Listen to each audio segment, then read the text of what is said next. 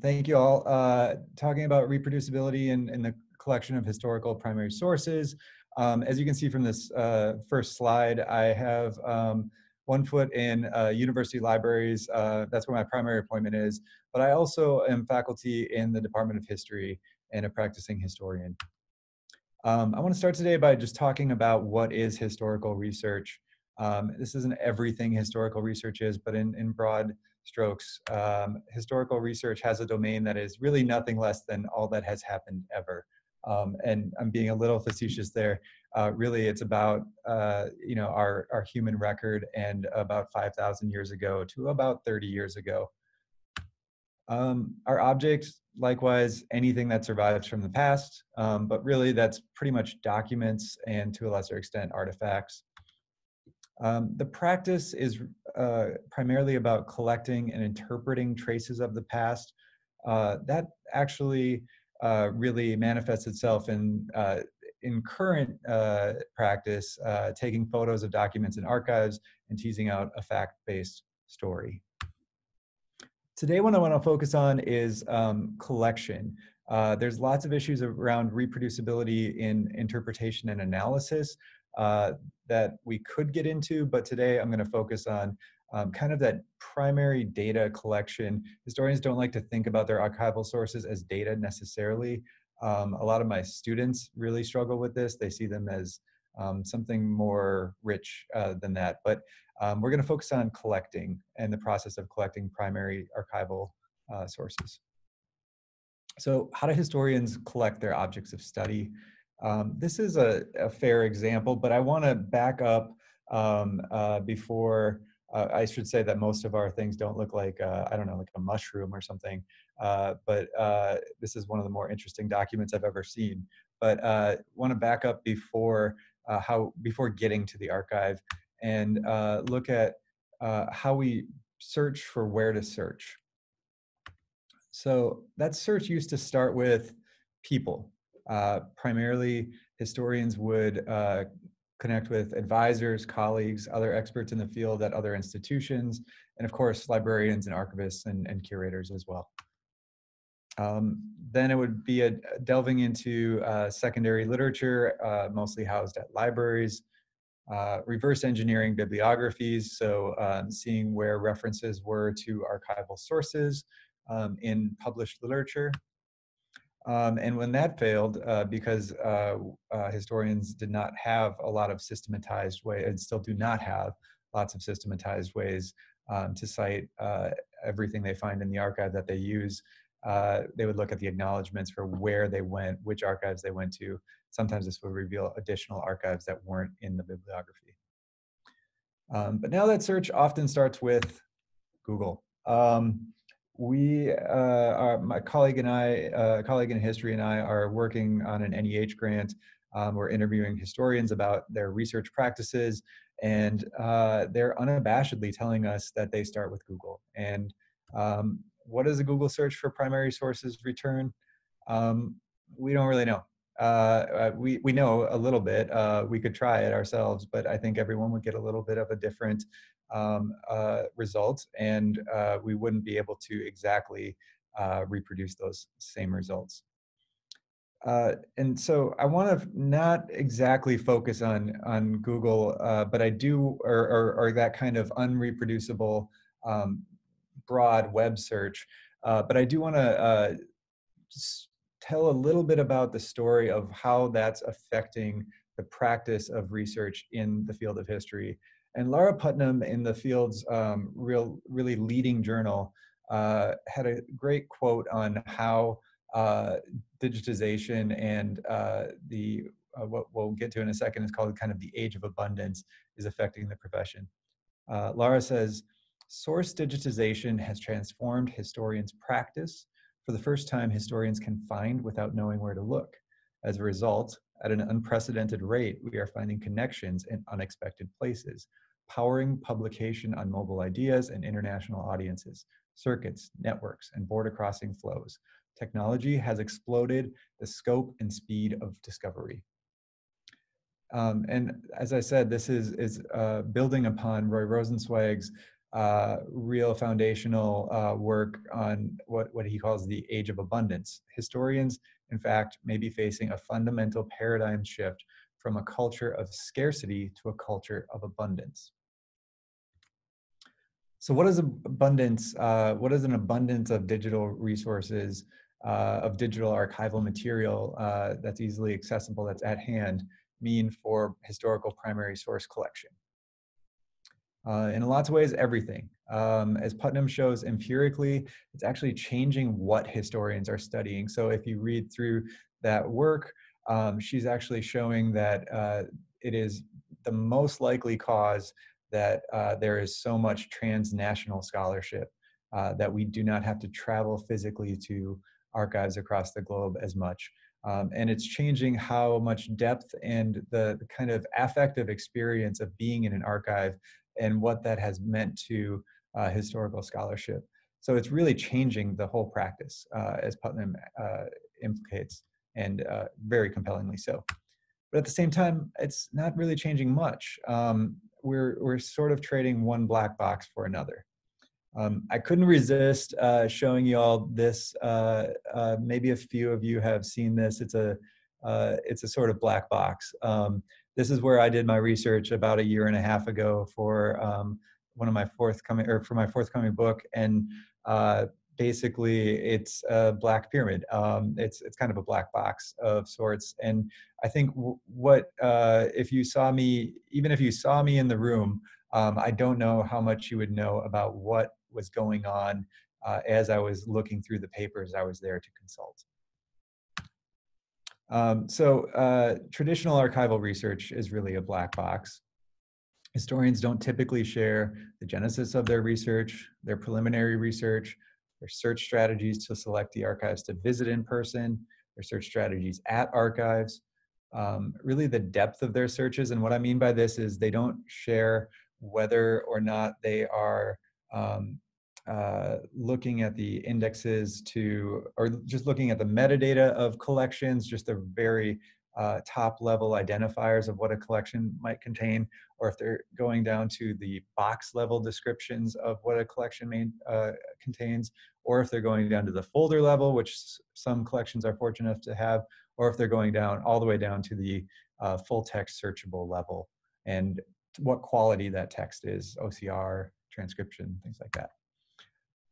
Also, archival searches or visits that return no results, so kind of a null result, and or a negative result, I'm sorry, and also above all, or of all of the above, and in regards to their research at other institutions like research at museums or other cultural institutions, or to other kinds of evidence like artifacts or art. So archival research in our digital age is also a black box. Historical primary source searches suffer even more now because archival indexes are uncommon and they're notoriously incomplete. OCLC has Archive Grid and it's a great index, but it is far from complete and really geographically biased in some ways. It also, the description of collections in every archive has always varied, but I think there's something about the interface of an online search that kind of masks that and it almost allows us to forget what variance there was in how collections were described. And historians almost never know when a collection was described. That's a very significant act, and we don't know if it was described in the 1930s or if it was described in 2019. Also, the age of abundance is really unevenly abundant, and it's unclear how. And what I mean by that is we don't know the extent of digitization of all archives. We usually don't know the extent of digitization of any one archive. We sometimes think that an entire collection is digitized, but there were some aspects of it that weren't. So it's unclear exactly what we're searching, even when we have a fully or close to fully digitized collection. Just a few words on why history has largely ignored reproducibility.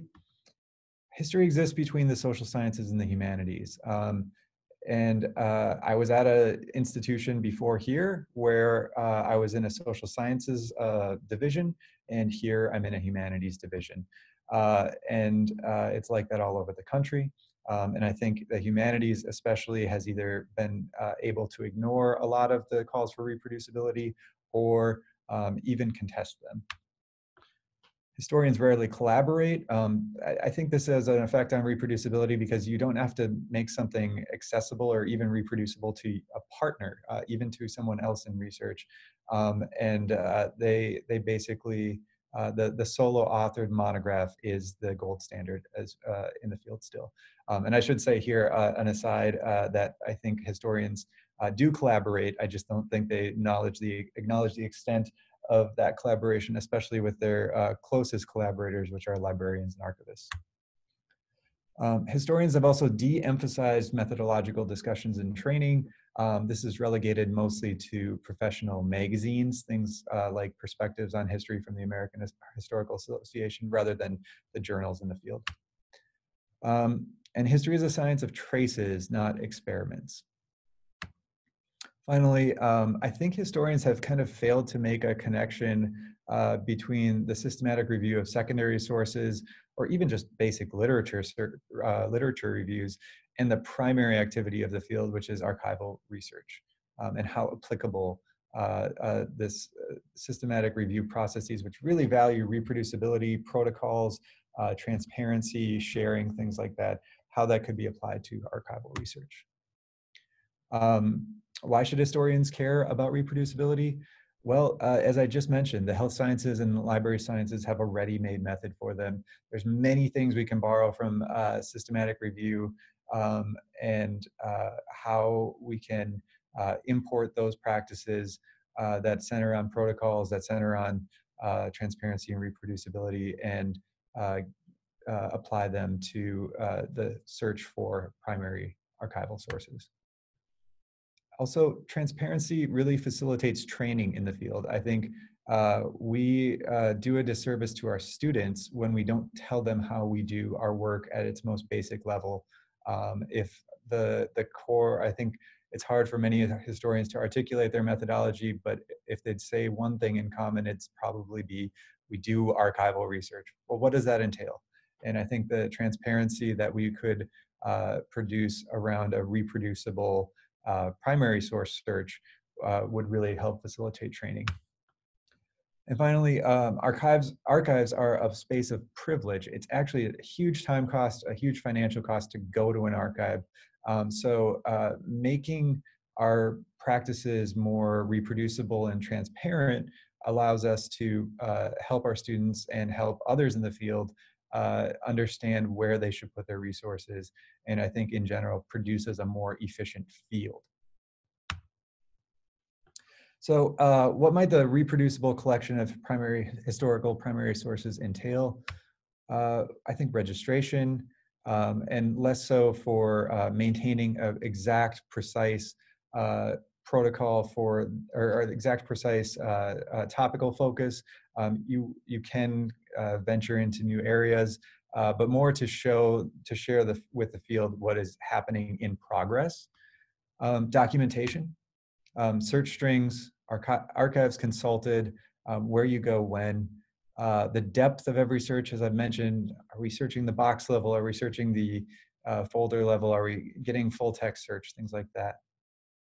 Data sharing, really clear search of methods and findings almost to a protocol level. How did we do this? Where did we do it? What did we find when we did it? And I think this can be done fairly easily for digital or digitized resources, but it can also be done when we visit an archive, maintaining something that is like a log of exactly what we're doing, how we're searching. Even that can be to an extent reproducible. And I think kindness. There's really no exact crisis of reproducibility in history. I don't think the field is in a troubled spot with reproducibility, but I do think the fact that we're not being as reproducible in this aspect of our work as we could be is really problematic. And I think there's structural barriers to making this change, or to accelerating this change. I don't think many people in the field are thinking about it. I don't think they're educated to the extent they need to be to introduce it in methodology courses, and I think librarians can really help there. And I also think our effort should just here be rooted in sharing our process to make our practice more accessible. The biggest promise of reproducibility in the field of history, in the field of or in the practice of primary source collection, is to actually save our students and our colleagues quite a bit of financial and time resources. And I'll leave it at that. Thank you.